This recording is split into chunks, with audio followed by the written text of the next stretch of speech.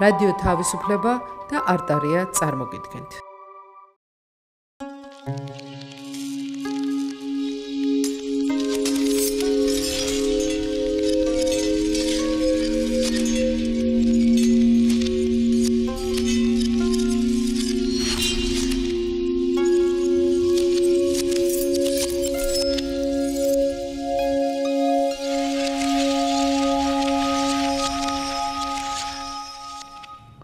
მოგესალმებით, ძვირფასო მეგობრებო, ესაა გადაცემა წახნაგები და ამ ლიტერატურულ გადაცემას უძღვები მე ლევან ბერძენიშვილი. ამ გადაცემაში ჩვენ გვაქვს რუბრიკები და დღეს ავამოქმედებთ რუბრიკას, რომელსაც ქვია პერსონაჟი და ვილაპარაკებთ ფრანგული ლიტერატურის პირველი ფსიქოლოგიური რომანის, უდიდესი ფრანგი მწერლის სტენდალის რომანის წითელი და შავის მთავარ პერსონაჟზე, ჟულიენ სორელზე. ჟულიენ სორელი ეს არის, ასე ვთქვათ, ერთ-ერთი ყველაზე პოპულარული პერსონაჟი მსოფლიო ლიტერატურაში, იმიტომ რომ ეს არის გამარჯვებული სიყვარულის პერსონაჟი, დამარცხებული ბედის, მოკვეთილი თავის, მაგრამ გამარჯვებული სიყვარულის ამბავი არის გადმოცემული ამ რომანში, რომელსაც ავტორმა თავის დროზე დაარქვა ნორმალური სახელი, როგორც არქმევენ ხოლმე რომანებს, დაარქვა ჟულიენი. მაგრამ რატომღაც შემდეგ გამოცვალა ეს სათაური და ის ტრადიცია, რომელიც მაგ დროს არსებობდა, როდესაც ერქმევა სახელები, ახლა ყველამ ვიცით, რომ ნაწარმოებს უნდა ერქვას, პერსონაჟით სახელები. მაგალითად, თუ ესაა ევროპული ლიტერატურა, კაცები იქნებიან წინ, ტრისტანი და იზოლდა, ვთქვათ, რომეო და ჯულიეტა და თუ სხვა ქვეყნიდანაა, აღმოსავლეთიდან შეიძლება სხვანაირად იყოს დაწყობილი, მაგრამ კაცის და ქალის სახელი იქნება აუცილებლად, როგორც წესი. ეს რომანი შეიძლება ყოფილიყო ჟულიენი და ლუიზა, ჟულიენი და მატილდა, ან უბრალოდ ჟულიენი, მაგრამ მას ქვია სახელად წითელი და შავი. რა თქმა უნდა, ამ სათაურმა თავიდანვე გამოიწვია დიდი ნებათაღელვა. მისი განმარტება არსებობს ბევრი ვარიანტი. ერთ-ერთი ვარიანტი არის, რომ ეს არის, ასე ვთქვათ, აზარტული თამაშის რულეტკის ფერები, წითელი და შავი. თვითონაც აქვს, ისე იგი ახალგაზრდობაში 1805 წელს აქვს ჩანაწერი გაკეთებული, როცა სრულიად ახალგაზრდა არის სტენდალი, იმ დროს ანიმალი ბეილი და ახსენებს წითელსა და შავს რულეტკასთან მიმართებაში, ოღონდ მართალია არტიკლებად ხმარობს ლა რუჟ და ლა ნუარს და არა ლე რუჟ და ლე ნუარს, როგორც ეს რომანის სათაურშია. ანუ ლოთი მას უნდა ამ არტიკლით, მამრობის სქესის არტიკლით უფრო მეტი მნიშვნელობა მიანიჭა, ვიდრე რულეტკის ფერებია. გარდა ამის ამბობენ, რომ ეს არის სწორედ პერსონაჟის ხასიათის გახსნის ერთ-ერთი საშუალება, პირველივე სათაურში იხსნება პერსონაჟის ხასიათი, იმიტომ რომ ეს თითქოს არის მისი ორი შესაძლო კარიერა, წითელი ეს არის სამხედრო კარიერა და შავი ეს არის, ასე ვთქვათ, საეკლესიო კარიერა, თუმცა მაგ პერიოდში წითელი ნამდვილად არ ეცვათ ფრანგებს, ეს ინგლისის სამხედრო ფერია და ფრანგებს ლურჯი ეცვათ ხოლმე და არც შავი ანაფორით ასპარეზობდნენ, მართალია სასწავლებელში კი ეცვა შავი, მაგრამ ისე რა სურვილიც აქვს, ის უფრო ლილისფერი არის, ასე ვთქვათ, მუქი ლურჯი არის. მაგრამ ამ სათაურს, რა თქმა უნდა, მაინც შეიძლება ჰქონდეს კავშირი ამ ორ კარიერასთან. ეს ორი კარიერა მოდის სხვა ტრისტრამ შენდიდან, უკვე იქ ითქვა, ადრევე ითქვა, რომ ახალგაზრდა კაცის წინ რაღა დარჩა, ახლა რა კარიერა არის მარტო ორი კარიერა, სამხედრო და საეკლესიო. საქმე ის გახლავთ, რომ ყველაფერთან ერთად ეს წიგნი წითელი და შავი არის დაწერილი კარიერაზე და იმ სურვილზე, რომ გლეხად დაბადებულ კაცს მოუნდა მაღლა აფრენა, სოციალურ კიბეზე ზემოთ ასვლა მოუნდა. ტყუილად არ არის სხვა შორის, რომ იმ ეპიზოდში, როდესაც ეს გლეხი ბიჭი არისტოკრატ ქალთან აპირებს მისვლას, იქ კიბეს მიაყუდებს და კიბით აძვრება მასთან, იმიტომ რომ აქ სოციალური კიბეც იგულისხმება, ამავე დროს ის კიბე იგულისხმება, რომელსაც გადარეული სიყვარულის ატანა შეუძლია, როდესაც ქალს კიბით მიადგები, ალბათ ის ასე იოლად ვერ გამოგისტუმრებს. ყოველ შემთხვევაში ჟულიენ სორელის ბიოგრაფიის ეს ელემენტები ნამდვილად იყო ერთადერთი შესაძლო კარიერა გლეხი კაცისთვის. გლეხი კაცისთვის არაფერი არ არის გარდა ორი კარიერისა. ესაა სამხედრო კარიერა, შეიძლება გლეხად დაიბადო და გენერალი გახდე, შეიძლება პატარა არისტოკრატი იყო და დიდი იმპერატორი გახდე, შეიძლება ტანადაც პატარა იყო და მაინც მსოფლიოში ყველაზე დიდი კაცი გახდე, როგორც ეს ჟულიენის საყვარელმა და კერპმა ნაპოლეონმა გააკეთა. მაგრამ იმ პერიოდში რესტავრაციის დროს ეს რომანის მოქმედება ხდება რაღაცა 20-იან წლებში მე-19 საუკუნის იმ პერიოდში ნაპოლეონის ამბები უკვე დამთავრებულია და ომები არ არის და ახალგაზრდა კაცი სამხედრო გზით კარიერას ვერ გააკეთებს. ამიტომ ჟულიენ სორელს მოუწია არჩევანის გაკეთება სხვა მიმართულებით, მიუხედავად იმისა, რომ ღმერთი არ სწამს, სეპირად ისწავლა ბიბლია, ფოტოგრაფიული მეხსიერება აქვს. ბიბლია ისწავლა სეპირად, სახარება იცის სეპირად ლათინურად და განათლდა, წიგნების კითხვა დაიწყო, იმიტომ რომ მის და ბედად მათ ოჯახში ცხოვრობდა ნაპოლეონის სამხედრო ექიმი, ნაპოლეონის დროის საველე ექიმი, რომელსაც წიგნები ჰქონდა და ეს წიგნები დაუტოვა ახალგაზრდა კაცს, ყმაწვილ კაცს, 19 წლისა ჟულიენ სორელი რომანის დასასრულს. 23 წლისა იქნება, როცა აღესრულება იგი და 4 წლის განმავლობაში მიდიოდინარეობს მოქმედება ფრანშ კონტედან დაწყებული, პარიზით დამთავრებული და მერე ისევ ბეზანსონით დასრულებული. ანუ ფრანშ კონტეს და იზერის მხარე ეს მისგან ახლოს არის, იზერის მხარეში დაიბადა, გრენობლში არის დაბადებული სტენდალი, დაიბადა იგი როგორც ანრი მარი ბეილი. სტენდალის სხვა შორის ეს ფსევდონიმი აიღო, იმიტომ რომ ანრი მარი ბეილი თვლიდა, რომ იგი უპირველეს ყოვლისა არის ასე ვთქვათ, ტურიზმის გამომგონებელი და ტურისტული წიგნების ავტორი, როგორც არის ასე ვთქვათ, გიდი წიგნები, მეგზური წიგნების ავტორი იყო, ფლორენციაზე, რომზე, ვენეციაზე ბრწყინვალე წიგნებს წერდა და ვინაიდან მისთვის უსაყვარლესი კაცი იყო ვინკენმანი, პირველი გერმანელი, რომელმაც ანტიკურობა გააცოცხლა უბრალო ხალხისთვის და რომელიც იყო ბრწყინვალე განმანათლებელი, კულტურწრეგერი და არქეოლოგი და ასე შემდეგ, ელინისტი, აი ის იყო დაბადებული ქალაქ შტენთალში, გერმანიაში და ფრანგულად ეს ჟღერს როგორც სტენდალი, იმის ქალაქის სახელი აიღო თავის ფსევდონიმად. თუმცა ფსევდონიმები ჰქონდა უამრავი, 50-მდე ფსევდონიმი იხმარა სხვადასხვა დროს, მაგრამ სტენდალის და ფრედერიკ სტენდალის, ეს ფრედერიკიც აქვს ხანდახან სახელი გამოყენებული სტენდალის, თორე ძირითადად სტენდალის სახელით იწერებოდა და ეს სტენდალის სახელითაა დაწერილი 1830 წელს გამოცემული წიგნი წითელი და შავი, რომელშიც როგორც გითხარით, ჟულიენ სორელის ბედისწერა აღწერილი. ჟულიენ სორელი იყო ახალგაზრდა კაცი, რომელიც გლეხის ოჯახში დაიბადა, მაგრამ აი ხო ხდება საოცრებები, გლეხის ოჯახში დაიბადა, მაგრამ გლეხობის არანაირი სურვილი არ აქვს. თან ეს გლეხები მიწასთან აღარ არიან, მიწაზე არ მუშაობენ, სამხერხაო აქვს მამამის და იქ მუშაობს მამამისიც პაპილო სორელი, მამიკო სორელი, ძალიან ცნობილი კაცი, ცნობილი თავისი სიხარბით და ცოტა მკაცრი და ცოტა გაყინული გულით და მისი ძმები, ჟულიანის ძმები, ორი ძმა, რომლებიც ასევე მხერხავები არიან და რომელთაც აღიზიანებს ჟულიენი, რომ წერა-კითხვას და წიგნებს და ასე შემდეგ ამას რომ ასე ვთქვათ, ავითარებს თავში. ამ უნარებს ეს არ მოწონთ.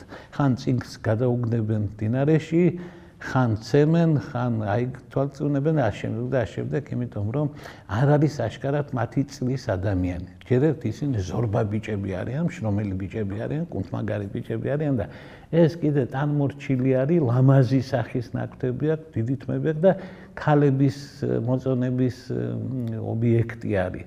და არა ცუდი გოგოების, როგორც მის ძმებს მიაჩნიათ, სადაც უნდა გამოავლინონ მათ ვაჟკაცობა და ეს ძირითადად სხვა სიმპათიებს აღწევს, მაგრამ განათლებულია. როგორც გითხარით, მან გადაწყვიტა, რომ საეკლესიო კარიერა განახორციელოს, იმიტომ რომ სამხედროობის თავი არ არის, ის დრო არ არის ახლა, რომ სამხედროთი შეიძლება ვინმე რამეს მიაღწიოს. ამიტომ მიუხედავად იმისა, რომ მორწმუნე არ არის, მაინც ისწავლა სახარება სეპირად და მაინც იპოვა კაცი აბატი შელანი, რომელიც მისი გულშემატკივარია. და ამავე დროს ამ ქალაქში, ესა ქალაქი ვერიერი, ასეთ ქალაქი არ არსებობს, ეს ქალაქი გამოიგონა ავტორმა, სხვა შორის სულ ბოლო სიტყვები რომანში არის, რატომაა გამოგონებული ქალაქი, რომ კერძო ცხოვრებაში შეჭრა არ მინდაო. კერძო ცხოვრებაში შეჭრა რო უყვართო, იმიტომ არის ინგლისის და ამერიკის ცხოვრება მოსაწყენიო, თქვა მან სხვათა შორის დღევანდელი მოვლენების გასაგონად. კი ამბობდა, რომ ჩემს იქ 200 წლის მერეც წაიკითხავენ, ეს მართალი აღმოჩნდა, იკითხება კი არა დიდი სიყვარული კითხულობენ სტენდალს დღესაც მსოფლიოში, მაგრამ ის კრიტიკა, რომელიც 200 წლის წინ თქვა ამერიკისა და ინგლისის ცხოვრების შესახებ, რომ უყვართ ძალიან იქო კერძო ცხოვრებას შეჭრა და ქექფაო, სულ მახსენდება, როდესაც აი ბოლო ტრაგიკულ მოვლენებს ვიხსენებ ხოლმე, როდესაც ამა თუ იმ სექსუალური დანაშაულისთვის ვიღაცებს ისე დევნიან, როგორც საბჭოთა კავშირში დევნიდნენ ანტისაბჭოთა მოღვაწეობისთვის, სურათებს რო შლიან ხოლმე და ფილმებიდან რო ამოქონდათ ხოლმე პიროვნებები, ზუსტად ასე დაიწყო პროცესი დემოკრატიულ ამერიკაში, ფილმებიდან ამოიყვანეს მსახიობები და ჭრიან იმ ადგილებს, სადაც ისინი გამოჩნდებოდნენ, მოკლედ ძალიან საინტერესო მოვლენა, რომელსაც კბილი გაკრა 200 წლის წინ უკვე სტენდალმა იმდენად კარგად ესმოდა კერძო ცხოვრების მნიშვნელობა. იმდენად კარგად ესმოდა, რომ გამოიგონა ქალაქი, რომელშიც ხდება მოქმედება, რომ ვინმე რომელიმე კონკრეტულ ქალაქს არ მიაწეროს.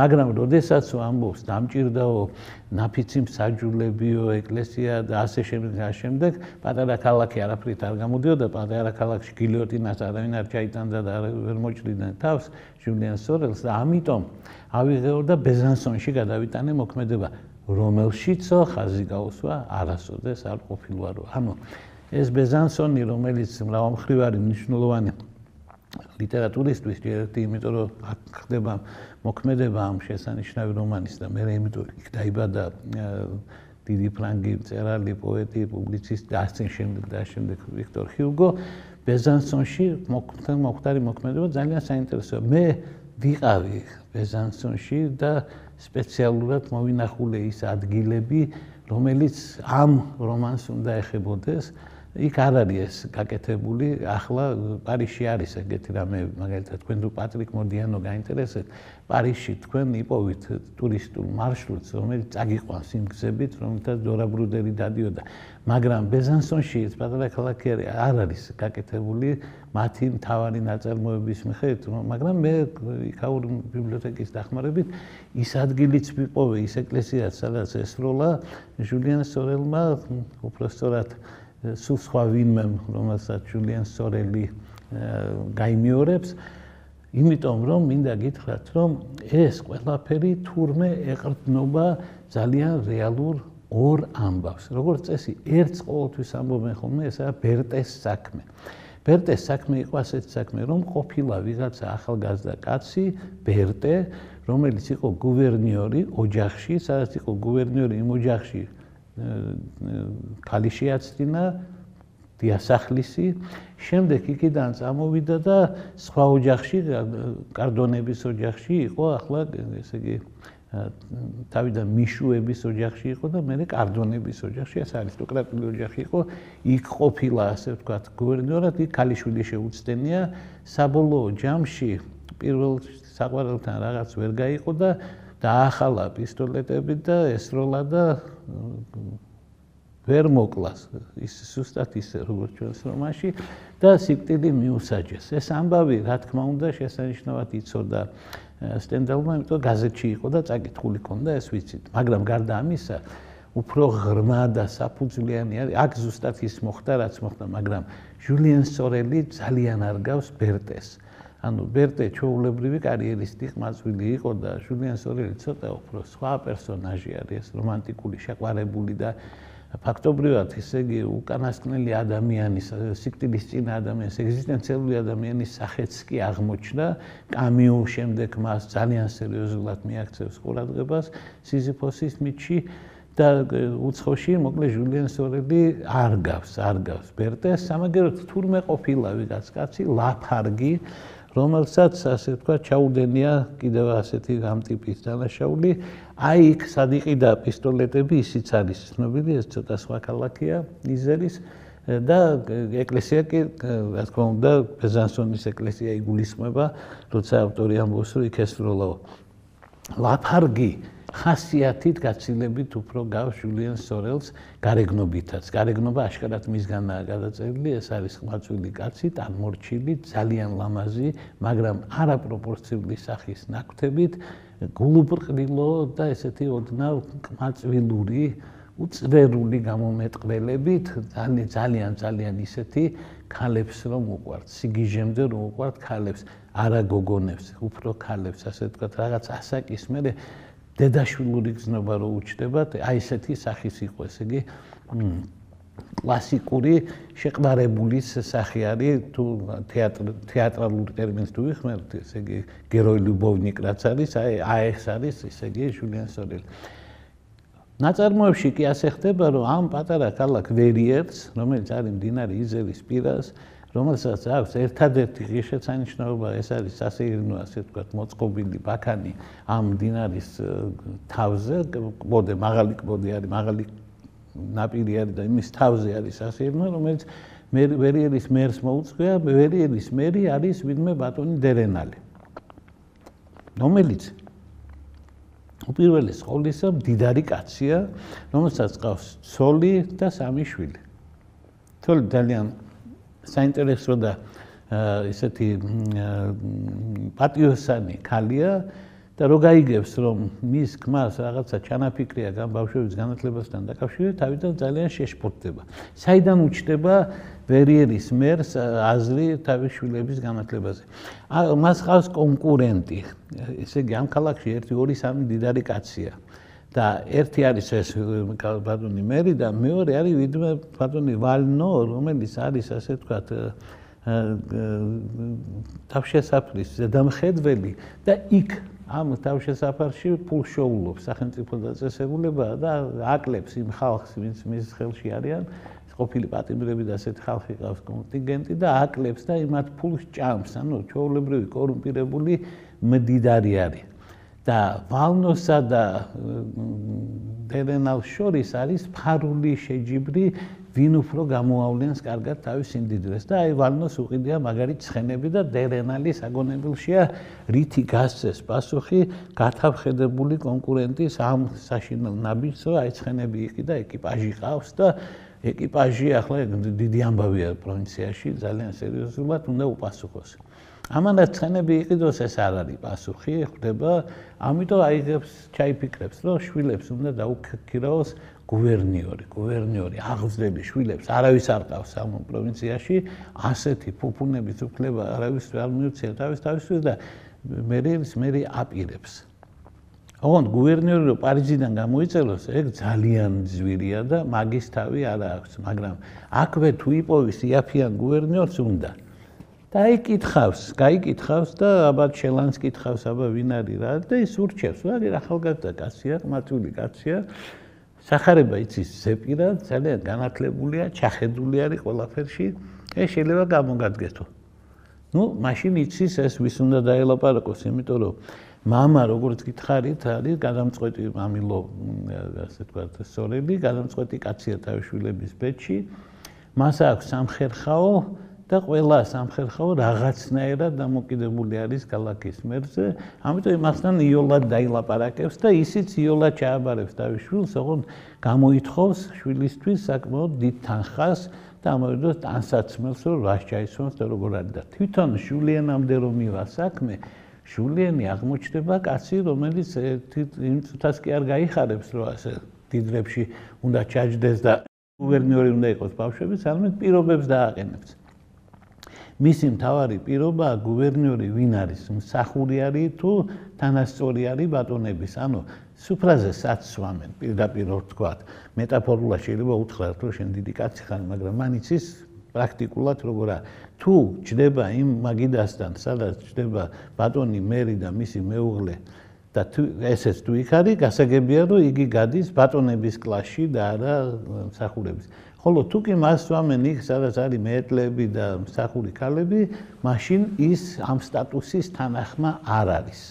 იმიტომ რომ როგორც გითხარით, მიუხედავად იმისა, რომ გლეხია ძალიან პრეტენზიული არის და მაღლა აფრენა სურს, მისი სურვილი არის პარიზი და იქაური ცხოვრება, მაგრამ მანამდე აი ასეთი ტრამპლინი მისთვის ურიგო არ იქნებოდა, თუ იმსახურებს ვერიერის მერის ოჯახში, როგორც ბავშვების აღზრდელი, როგორც გუბერნიორი.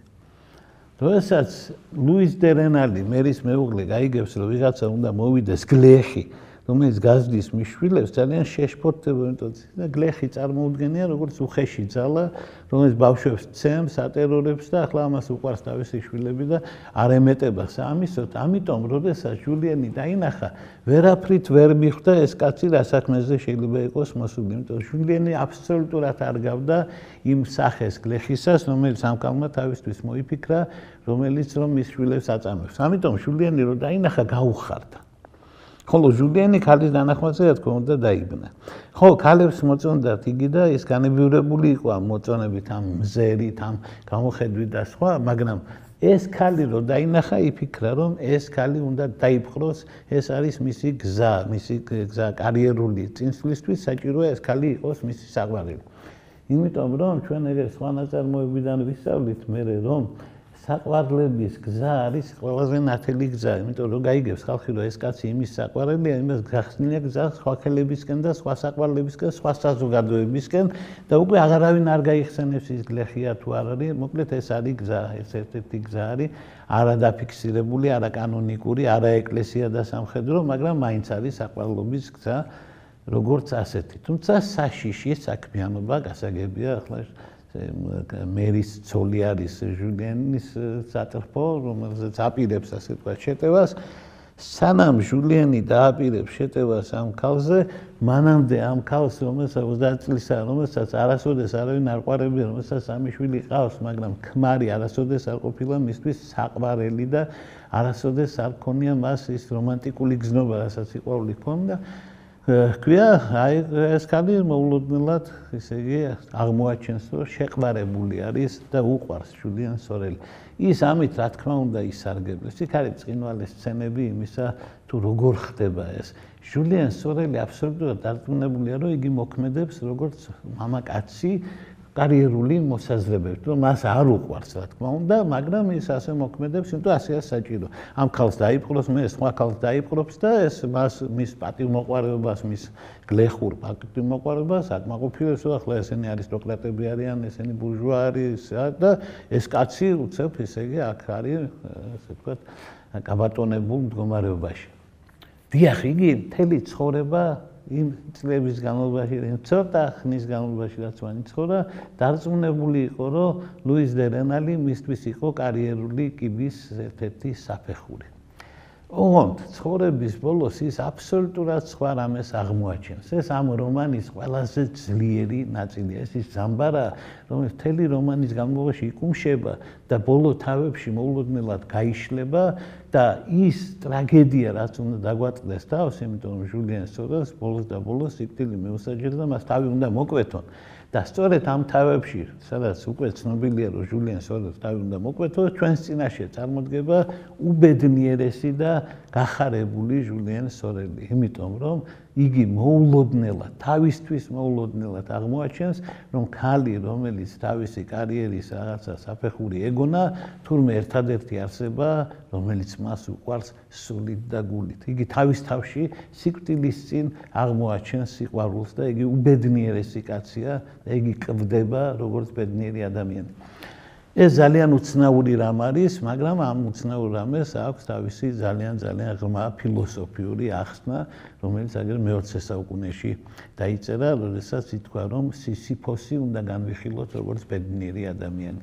ანუ ჟულიენ სორელი უნდა განვიხილოთ სიკვდილის წინ როგორც ბედნიერი ადამიანი. როცა გაიგებ, რომ კვდები და როცა ზუსტად იცი, რომ კვდები, იმ მომენტში შეიძლება თურმე გეწვიოს ბედნიერება და ერთი სული გაქვს, როდის მოკვდები, ისეთი ბედნიერი არის ჟულიენ სორელი, რომ არ დაეკარგოს ბედნიერება.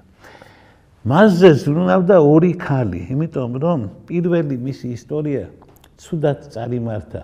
იგი როგორც გითხარით მოწონდათ ქალებს და არა მარტო მადამ დე რენალთან ჰქონდა საქმე და იმას მოწონდა, არამედ მსახურ ქალს ელიზას მოეწონა და ამ ელიზას შანსი არ ჰქონდა, მაგრამ მოულოდნელად ისე იგი ჩაუვარდა ხელში მემკვიდრეობა, ფული და ეს გათხოვების ძალიან სერიოზული საფუძველია, იმიტომ რომ როცა ქალი თხოვდება, მზითები ახლავს და ამ მზითვის ხათრით მოყავთ ქალები. საერთოდ არავის არ მოყავს არავინ სიყვარულით, ყველას მოყავს მზითები და არისტოკრატია და სახელი და დიდება და ამის გამო. რომანტიკული სიყვარული და ოჯახის შექმნის საფუძველი ეს გახდა გააცილებით უფრო გვიან, აგერ ჩვენც ძალიან კარგად ვახსოვს, რომ ჯერ კიდევ 50-იან წლებში ჭარბობდა ის ოჯახები, რომელიც სხვა პრინციპით იყო შექმნილი, ვიღაცებს ახვედრებდნენ და მოკლედ მერვე წლის მეორე თხრილის ცოდვა, ანუ დანტეს მიერ დაგმობილი მაჭანკლობა იყო ძალიან სერიოზული შემადგენელი ნაწილი ცოლქმრული ცხოვრების ჩამოყალიბებისა ჩვენ საქართველოშიც, მაგრამ იმ პერიოდში მით უმეტეს ძალიან დიდი მნიშვნელობა ჰქონდა მზითებს. და აი მზითები ჩაუღარდა თუ არა ელიზას ხელში, თავი შეთავაზა ჟულიენს და ყველას ეგონა, რომ ჟულიენი ასეთ მზითებზე და ასე შეთავაზებას უარს როგორ იტყვის და ჟულიენმა უარი თქვა, იმიტომ რომ მისი ინტერესი არ იყო ქალაქი ვერიერი და საერთოდ ფრანშ-კონტე, მისი ინტერესი იყო ქალაქი პარიზი და საერთოდ სოფლიო. ამიტომ იგი არავითარ შემთხვევაში არ დათანხმდა ამას, გაანაწყენა ელიზა და მაშინ ელიზამ გაამჟღავნა, რომ საყვარლები არიან ჟულიენი და მადამ დე რენალი. გაჩნდა წერილი, რომელიც ვალნომ გააშანშელა, წერილი, რომ მიიღო ქმარმა წერილი, თქვენი ცოლი თქვენ გავატოვთ. ეს ამბავი რო გაიგეს, სასწრაფოდ ჟულიენმა გააჩინა ახალი წერილი, რომელიც თითქოს მიიღო ახლა მადამ დე რენალმა და ჩაითვალა, რომ ვიღაცა არის ინტრიგანი, ვისაც უნდა ამ ოჯახური ბედნიერების ჩაშლა.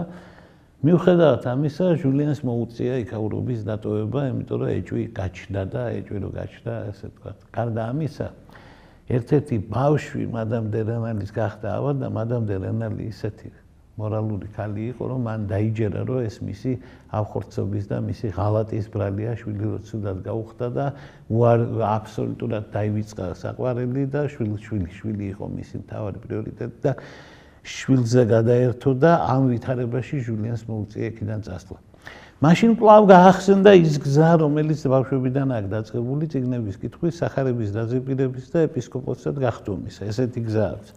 ამიტომ იგი ბეზანსონში აღმოჩნდა შესაბამის სასწავლებელში, სადაც იეზუიტები არიან თავმოყრილი და სხვადასხვა წარმომადგენლები, სხვადასხვა აღსარებლობითი განმასხვავებელი ნიშნების მიხედვით, სხვადასხვა ორდენის წარმომადგენლები, ხოლო მისი სიმპათია აღმოჩნდება კაცი, რომელიც იმდენად უშნო ცხვირპირის პატრონია, რომ ყველა ერიდება და არავის არ უყვარს.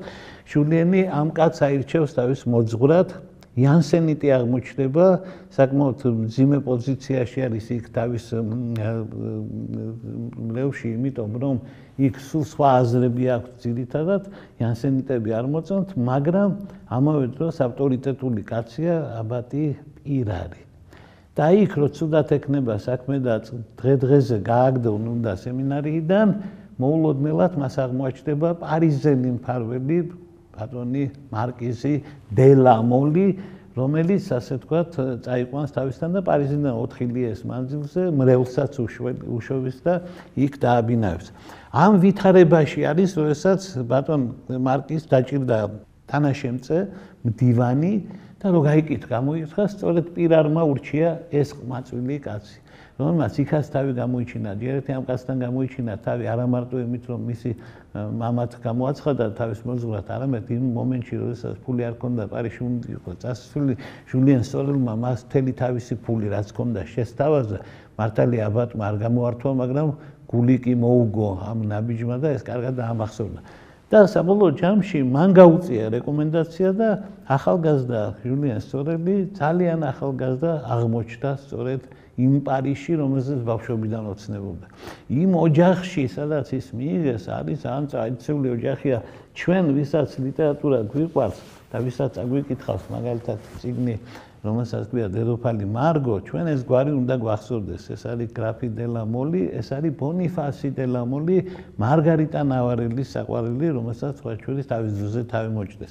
თურმე ამ ოჯახში ტრადიცია, ამ თავის კვეთის დღეს ოჯახში მარკის ახალგაზრდა ქალიშვილი ყავს 19 წლის მატილდა, რომელიც გლოვობს თავის წინაპარს ძალიან სერიოზულად და მის თავს დასტირის, ასე ვთქვათ, მოკვეთილ თავს და ამას ყველაფერს წააწყდება ვოლტერზე გაზრდილი ჩვენი პერსონაჟი და გაარკვევს, რომ ეს გოგოც მისი კბილა ქალი მარკიზის ასული ვერ იტანს თავის წრეს, ვერ იტანს მარკიზებს, მეფეებს და ასე შემდეგ და ესე ჩუმჩუმად თურმე ვოლტერს კითხულობს, მაგრამ ძალიან აგდებული დამოკიდებულება აქვს მსახურად შერაცხულ მამამისის მდივანთან და ეს ძალიან სერიოზულად გააღიზიანებს ჟულიენს სორელს. და იგი მიხვდება, რომ ამ გააღიზიანებაში, რომელიც ამ ქალს აქვს და ამ მრისხანებაში მისი წარმომავლობის მიმართ რაღაც სხვა იმალება და იგი გამოიცნობს ამ რაღაც სხვას. ეს არის სქესობრივი გზნობა. მატილდა შეუყვარდა და უხეშობით გამოხატავს სწორედ იმ გზნობას, რომ შეუყვარდა, უყურადღებო ვერ არის ჟულieნის მიმართ და რა თქმა უნდა, აქ ყველაფერი მოხდება ისე, როგორც ჟულიენი ამ საქმეში უკვე დიდოსტატია, ცნობილი კაცია და ყველაფერი, რაც მას უნდოდა, უცებ დაიდო მის წინ. სამხედრო წოდება პორუჩიკის ტიპის, ასე ვთქვათ, წოდება მიიღო, სამხედრო მუნდირი, ჩარიცხეს ამ სამხედრო წრეში და ცოლად მოყავს მატილდა, იმიტომ რომ ორსულათაა და მამამისი ვერ დაუშვებს ახლა, რომ მიუხედავად იმისა, რომ გლეხი იყო, გლეხი აღრაა. უკვე დააწინაურეს, ასე ვთქვათ, კლასობრივად, აირბინა შვილისაფეხური უკვე და ქორწილიც იქნება. ერთადერთი რაც არის საჭირო ხახალდი, რომ იმ სამსახურიდან, სადაც უმუშავია მას, რომ მოვიდეს რეკომენდაცია, რომ ეს კაი კაცია და მოვიდა წერილი მადამ ტერენალისგან და წერილი აღმოჩნდა კატასტროფული ხასიათის წერია შინით, რომ ესაა ახალგაზრდა კაცი, რომელიც არის კარიერისტი, ეგრევე პოულობს ოჯახში ქალს, ვისაც აქვს ყველაზე დიდი გავლენა, იმასთან ამყარებს სქესობრივ კავშირს და საერთოდ ზნეობა არ აქვს, მორალი არ არის, ეგეთია. ეს რო წაიკითხა მარკიზმა, რა თქმა უნდა, გადაიღია, ქორწინება ჩაიშალა, სამხედრო კარიერა ჩაიშალა, ყველაფერი ჩაიშალა და გამწარებული ჟულიენი დაიძრა იქით, სადაც იცის, რომ ლუის დე რენალი ეგულება. გზაში იყიდა 2 პისტოლეტი, შევარდა და დაახალა ორივე ეკლესიაში, როცა ქალი ლოცულობდა. ერთი ააცილა, მაგრამ მეორე მოარტყა. ვერ მოკლა, მაგრამ დაიჭირეს, რა თქმა უნდა, მკვლელობის მუხლით. და აქ ყველაზე მოულოდნელ ადგილას იცვლება სიტუაცია. იცვლება სიტუაცია, რა ძალიან გაღიზიანებული არის ჟულიენი, იცის, რომ მოკლავენ ახლა, არ მოწონს ეს ამბავი, ნერვიულობს, მაგრამ ამავე დროს აღიზიანებს ისიც, რომ მატილდა არ შორდება და ფიქრობს, რომ აცუდია, რომ ამ ციხეს კარები არ აქვს, რომ შემოდის ხალხი და სხვა. და ერთი სული აქ როდის მოკვდება, იმდენად გაღიზიანებულია, იმდენად გამწარებულია, იმდენად რაღაცა ისეთი იბადება მასში, რომ ვერ ხვდება და იგი აბსოლუტურად დაუცველი შეხვდება განსაცდელს და ეს განსაცდელი აღმოჩნდება არა მატილდა, რომელიც ორსულადაა და ამაზე ღელავს ძალიან, იმიტომ რომ ეს ქალი იმშობიარებს მერე და არ არის ეს ამ ბავშვის გამზრდელი, იცის ჟულიენმა და ეცოდება თავისი მომავალი შვილი, რომელსაც იგი მამობას ვერ გაუწევს, ეს სულად ნათელია, მაგრამ ამ ფიქრებში რო არის, იგი არ აღმოჩნდა დაცული იმ განსაცდელის მიმართ, რომელიც მას ეწვია, მას ციხეში მოაკითხა მისმა მსხვერპლმა სასიკვდილოდ გაწირულმა ლუის დე რენალმა და აქ იფეთქა ახალი ძალით სიყვარულმა და ჟულიენ სორელი მიხვდა იმას, რასაც ვერასოდეს ვერ ხვდებოდა, რომ თურმე მარტო ეს ქალი ყვარებია მთელი ამ ცხოვრების განმავლობაში. ეხვეწება ქალი, რომ აპელაცია დაწეროს მას შემდეგ, რაც სიკვდილი მიუსაჯეს, იმიტომ რომ არ აპირებდნენ, თითქოს არ აპირებდნენ მისთვის სიკვდილის მისჯას და ადვოკატიც ამ გზნობდა და მთელი დარბაზი მის მიმართ სიმპათიით იყო განწყობილი, მაგრამ ჟულიენ სორელმა ვერ მოითმინა და თქვა იქ რევოლუციური სიტყვა, თქვენმე იმიტომ ასამართლებთ, რომ გლეხი ვარ და მეტი მოვინდომეო. და ეს კასტების ხსენება ვერ აიტანა იმ ხალხმა და სიკვდილი მიუსაჯეს. აპელაციას არანაირი აზრი არ ჰქონდა, არ აბსოლუტურად არც აპირებდა, თუმცა ლუის დე რენალი ეხვეწებოდა, ერთი პერიოდი ეს ქალი გაქრა და კვლავ ტრაგედიაში ჩავარდა ჩვენი გმირი, იმიტომ რომ ქმარმა მოწერა, რომ გავიგე იქ დადიხარ და წამოდი მაკინას სასწრაფოდო, მაგრამ მერე ქმარის ფეხებზე დაიკიდა და საზოგადოებრივი აზრის ფეხებზე დაიკიდა ლუის დე რენალმა და იარა მასთან, ყველა დღე-დღეში ორჯერ შედიოდა მასთან. ამით რა თქმა უნდა მისი ცოლი მატილდა სულ გადარია ეჭვიანობის ნიადაგზე, მაგრამ საბოლოო ჯამში მატილდაც კი ხვდება, რომ სხერპლი რო დადის იმასთან, თავის მკვლელთან და იქ სიყვარულია, ამ სიყვარულთან იგი უძლურია. ყველაფერი ისე მოხდა, რომ ძალიან უცნაური მწერალი არის სტენდალი, რეალისტია და თავის მოკვეთის სცენა არ აღწერა. თქვა, რომ ყველაფერი ძალიან ჩვეულებრივად მოხდა, აი ასე თქვა. მეტი არაფერი, არ გვატირა მაგ სცენაზე, არ გვაღვარვარებია ცნობები, მიუხედავად იმისა, რომ ფილმი რო გადაიღეს და ჟერარ ფილიპს თავი მოჭრეს, მთელი საფრანგეთი ტიროდა და მე ჟერარ ფილიპი რომ მოკვდა საფლავშიც მიყვებოდნენ. სხვა შორის მაგ ფილმმა და კიდევ ერთმა ფილმმა ორნი ქალაქში გადამწყვეტი როლი შეასრულა იმაში, რომ ფრანგებმა სიკვდილით დაჟა ბოლოებმა სხვა შორის მოშალეს, ასე ვთქვათ და უკანასკნელები იყვნენ ევროპაში, ვინც ეს გააკეთეს და ცოტა სამარცხვინო იყო, რომ გილიოტინას ვერ ელეოდნენ დიდი ხნის განმავლობაში. ამის შემდეგ ჟულიენს სორელზე ითქმება მარტო ერთი სიტყვა. შეასრულა, მან თხოვა თავის საყვარელს, ჟულიენმა თხოვა, რომ შენ თავს არ მოიკლო და შეასრულა ლუის დე რენალმა ეს სიტყვა, მაგრამ ჟულიანის სიკვდილიდან 3 დღის შემდეგ ბავშვებს რომ მეფერებოდა, ისე გარდაიცვალა. ესაა ბოლო სიტყვები ამ რომანში. ეს არის რომანი, რომელმაც პირველად მსოფლიო ლიტერატურაში აღწერა ფსიქოლოგია. ესაა რომანი, სადაც არა მარტო პერსონაჟები არიან, დადიან და სიტყვებს ამბობენ და ბუნება არის და როგორც იყო ადრე რომანებში, არამედ ესაა რომანი, რომლის ნახევარზე მეტი ტექსტი ეძღვნება იმ ფიქრებს, იმ განცდებს, იმ განწყობებს, რომელიც არის პერსონაჟებში და განსაკუთრებით ჟულიენ სორელში. ასე რომ ეს პირველი ფსიქოლოგიური რომანი იყო, რომელზეც თავის დროზე ფრიდრიხ ნიცშემ თქვა, საშინლად მშურს სტენდალისო, საშინლად მშურს სტენდალის ყველაფერი რაც მე უნდა მექნა დამასწრო და გააკეთაო და ისეთი რამე თქვა, მე რომ უნდა მეთქვაო და რა თქვა ასეთი, რომ ღმერთი უსამართლოდ იქცევა, ერთადერთი რაც მას ამართლებს თქვა სტენდალმა, ეს ის არის, რომ იგი არ არსებობს. ამ სიტყვებზე იყო გადარეული ნიცშე, ეგ მე უნდა მეთქვაო. ნუ კიდე კაი ეგ რო არ თქვა, იმიტომ საქართველოში ისედაც ნიცშეს პრობლემები აქვს და ამ სიტყვების მერე კიდე უფრო მეტი ექნებოდა. ჟულიენ სორელი კი როგორც მსოფლიო ლიტერატურის ერთ-ერთი ყველაზე უფრო რომანტიკული და ყველაზე ღრმა და საინტერესო პერსონაჟი, სამუდამოდ შევიდა ამ ლიტერატურის ისტორიაში.